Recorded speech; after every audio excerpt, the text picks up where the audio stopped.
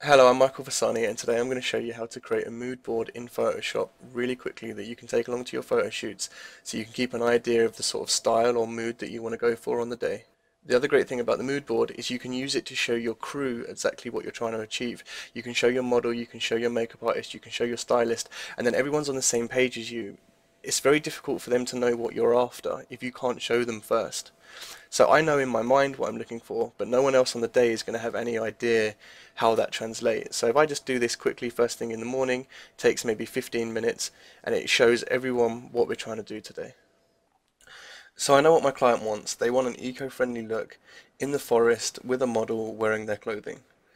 So before I start, I'm going to show you how to create the mood board template. I already have a couple of these, but I'm going to show you how to create one from scratch. It's going to make your life a lot easier in the future. So I've seen a lot of people doing this on YouTube and they seem to struggle, and I think the main reason for that is that they don't set Photoshop up in a way which supports developing the mood board. So the first thing I'll do is I'll show you how to create the document, and then I'll show you how to change your settings to make this process so much quicker. Okay, so the first thing we do is we go to File, New. Okay, we change document type to international paper because I use A4 paper. Okay, and it's going to create a document for me. Okay, so normally I wouldn't do this process, but I'm just showing you guys how to create a mood board template so that you can create your mood boards much quicker. And later on in the video, I'll actually show you myself creating the mood board for today's photo shoot. Okay, so we need to turn on our grid and our rulers to make this process a little bit easier. So we're going to go to View, Rulers, okay, and they look like they're currently in inches. And then we're going to go to View, Show, and Grid. Okay, and the grid looks like it's in centimeters. So to change the ruler is quite easy. You right click up here and we're going to change this to percent. You would imagine that the grid would copy the ruler because that would make sense, but unfortunately it doesn't. So you need to go to Edit, and you need to go to Preferences, and you need to go to Guides, Grid and Slices. Okay, so for this I'm going to use percentages. Okay, so we come here and we change this to percent, and then we're going to put a grid every 10, and we're going to divide it by 4. So we're going to have a grid line every 2.5%. Okay, so now you can see the grid is matching the ruler. Okay, we have equal number of squares and spaces across the grid. Okay, because before when we had centimeters, we ended up with like 2 columns grid, which is kind of difficult. So the next thing I want to do is I want to go to View, and I want to make sure that Snap is ticked, and I want to make sure that Snap to Grid and Guides is always ticked anyway. Okay, for now. So this basically means that when I draw on my grid, the selection tool snaps to the grid. But for some reason, and I've never quite figured this one out, it doesn't seem to snap to the horizontal lines, it just snaps to the vertical lines. So as I move it around, it sort of snaps to the vertical lines quite easily, but to get to the horizontal lines, I have to really just sort of mess around. And I don't know why that is. You would think it would snap to both, but it doesn't. So instead I use rulers to create the horizontal lines. Okay, so we come up here, and from this ruler you just grab and pull down, okay, and then you see the little Y value. When it says 10%, I let go. If you want to grab a ruler, you need to click on the move tool, and then you grab the ruler, and again I just drag it down until it says 20%, then I let go, and I'm going to do this for each one.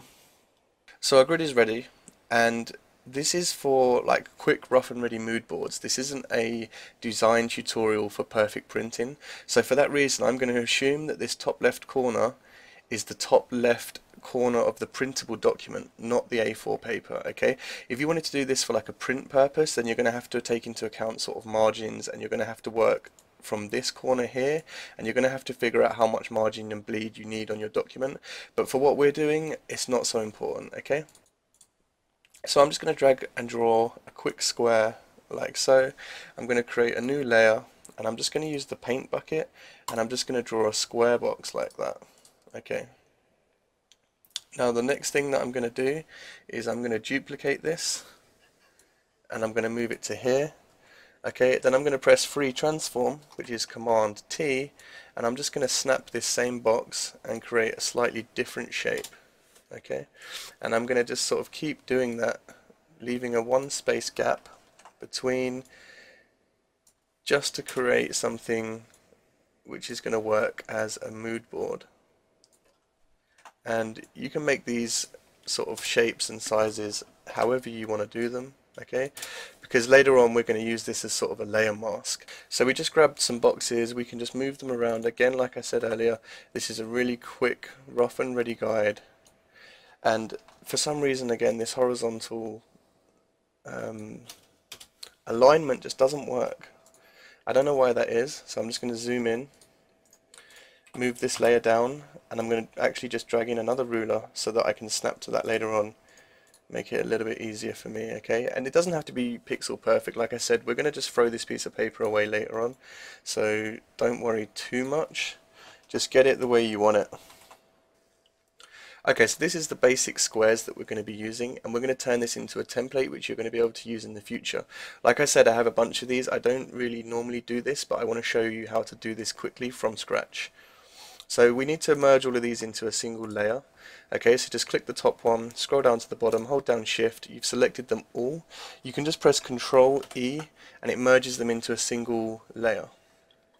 Now the next thing that I want to do is actually control click the layer, okay, and it's created a nice selection for us, and we create a new layer, and now we basically do select inverse. So we've now got the white areas of this document selected. Okay, we're going to use our paint tool, we're going to change our color to grey for now, just so that you can see this process much easier, and we're going to fill it in grey. Now we can actually delete the black squares, and we have this document like so, and we're going to save this document and you can use it again in the future. I know exactly what I'm going to try and recreate, so I want hippie woods photo shoot. Okay, so the client's a yoga company and they've told me already the sort of thing that they want, and I've translated that to hippie woods photo shoot. Okay, so I press enter and then we click on images. Then you want to come over here and click on this cog, and you want to click advanced search, and then you want to go to image size and you want to change it to larger than 400 by 300, because it's an okay size. It's not the best, but if you go too big then you'll find less inspiration. So now we've basically just got slightly larger images to work with, and I know what I want. I want sort of sunshine coming from behind the model, so things like this. I like the bokeh here. I like this, and I basically I'm just right clicking and I'm doing open in new tab,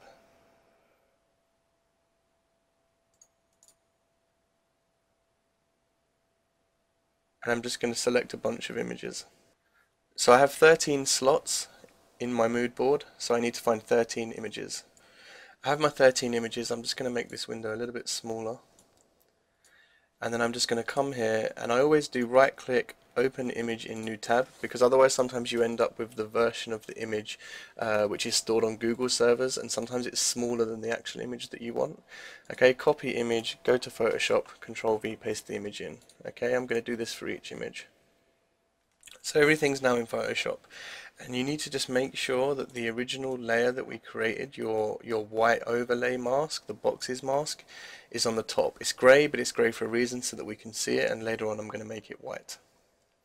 Then we're just going to grab the images and really quickly, rough and dirty, we're just going to drag them and we're going to make them fit certain size boxes, okay?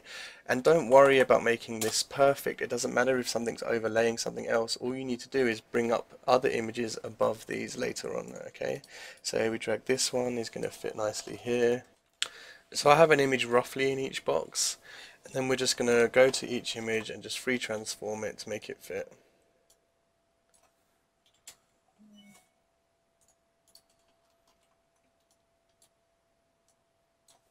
So we have everything roughly right, and now we're just going to tidy it up. So this image here is clearly bleeding into other spaces. So we right click, layer 15, we grab our square and we can just really quickly roughly chop here. Okay, this image is clearly bleeding into other places, so we select that layer and then we just use our selection tool and we delete here and here. This image is bleeding into the box next door, so you line everything up and then just delete the stuff that you don't want later. The final thing that I'm going to do is I'm going to go to layer 1 and I'm going to go to layer, style, color overlay, And I'm going to change this to normal. So this is just a normal layer now, and you can see that it's turned it white, and I click OK. The reason I use that is so that I can easily turn off the color overlay again later on. Okay. So the last thing you need to do is print your mood board. So we go to File, Print. We will get some cropping on this, but it doesn't matter because this is not something we're doing to print out and hand to 10,000 people. It's a quick rough and ready guide to take with you on a photo shoot so that you can show everybody what your ideas are. So I'm just going to click Print Settings, and I'm going to choose Photo Printing with white borders, paper size A4, paper type. I use HP Advanced Photo Paper for this. I click OK. You can see that it's twisted it to landscape. That's not a problem. We're just going to click back to portrait, and then we just click print.